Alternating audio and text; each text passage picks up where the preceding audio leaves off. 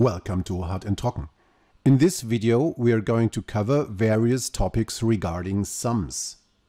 First, we will dive a little deeper into the use of the summation notation, which we have introduced in one of our earlier videos. Suppose we have a general expression like this. Remember that means that we have to sum up the expression ai plus bi as many times as there are integer numbers between m and n, both included. The index I is called a summation index and runs through the integer values starting from m and ending at n. It's a nice little exercise to figure out how many summons that sum will contain. That is equivalent to the question of how many integer values are there between m and n with m and n included. At a first glance, the difference between n and m, that is n minus m, might look like a good idea. However, as both m and n are included, it is even one more than that difference. Therefore, the answer is n minus m plus 1. However, this is not what I actually want to talk about. What I do want to talk about is a way of splitting up this sum in two sums using a summation notation for each sum. In fact, this expression is equivalent to this expression. In order to verify this fact, let's look at a specific example where m equals 1 and n equals 3. In this case, the extended version of the left-hand side of the equation looks like this, whereas the extended version of the right-hand side looks like this. These two boxes, however, are equal because they can be transformed into each other by a simple rearrangement of the summons. Now let's have a look at this expression. In this example, each summand of the summation notation contains the constant factor c. So this factor c is contained in every summand and doesn't change when the summation index is running. In this case, we are allowed to factor out that constant c over the complete sum, which equals... Again, this can be easily verified using an example where, for instance, m and n are equal to 1 and 3, where, again, both boxes are equal to each other. Now I want to demonstrate to you another nice little topic in the context of sums. It's a formula to easily calculate the sum of as many successive natural numbers as you wish. In other words, we want to have a formula to quickly calculate this sum.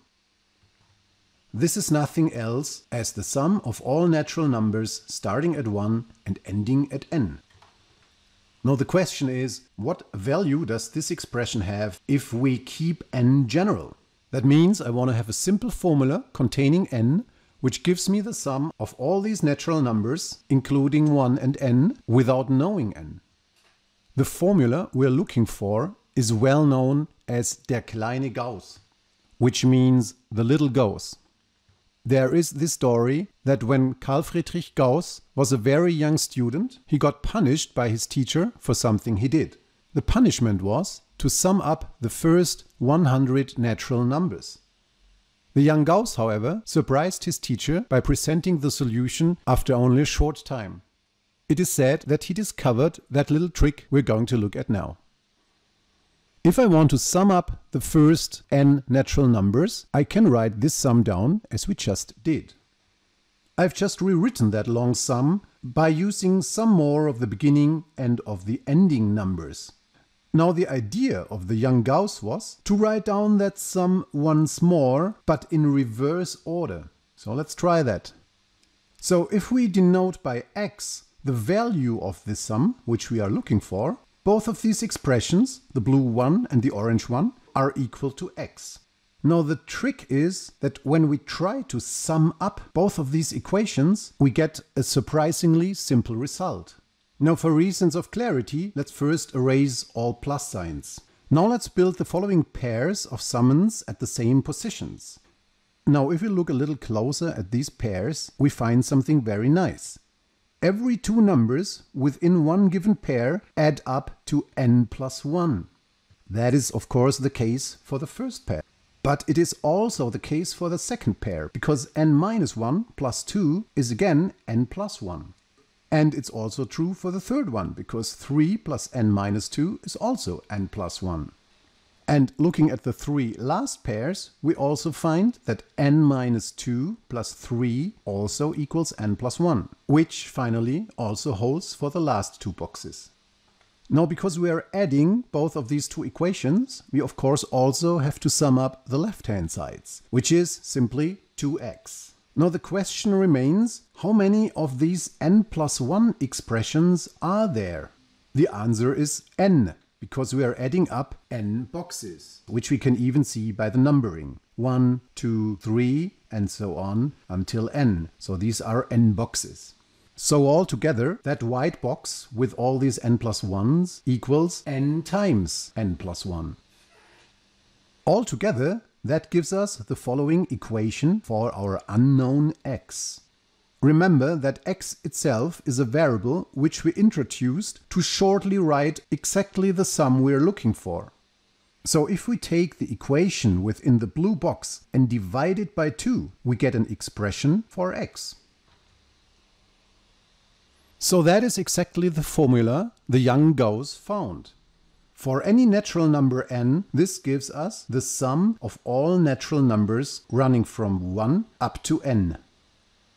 The formula to calculate the sum of the first n natural numbers is called an explicit formula, because we can directly input the value n and calculate the formula with only a few calculation steps. We can try to find explicit formulas for many more sum expressions. For instance, this one. This is not the sum of the first n natural numbers, but this is the sum of the first n square numbers. So that looks like something like this. The explicit formula for that sum is not much more complicated than the little Gauss. In fact, it looks like this. However, to find this explicit formula is indeed more complicated compared to the way how we found the little Gauss. Anyway, in mathematics, all is about proofs. So if we are presented with this formula, like you are right now, we should only trust and believe that formula when we have a complete proof that that formula is correct for any n you choose. In fact, there is an elegant and easy way to prove that this explicit formula is right for all n. The method I'm referring is called proof by induction, a topic which we will discuss in another video. Another application of a proof by induction is to verify the formula for the sum of the first n cubic numbers. That's it for this video. See you next time.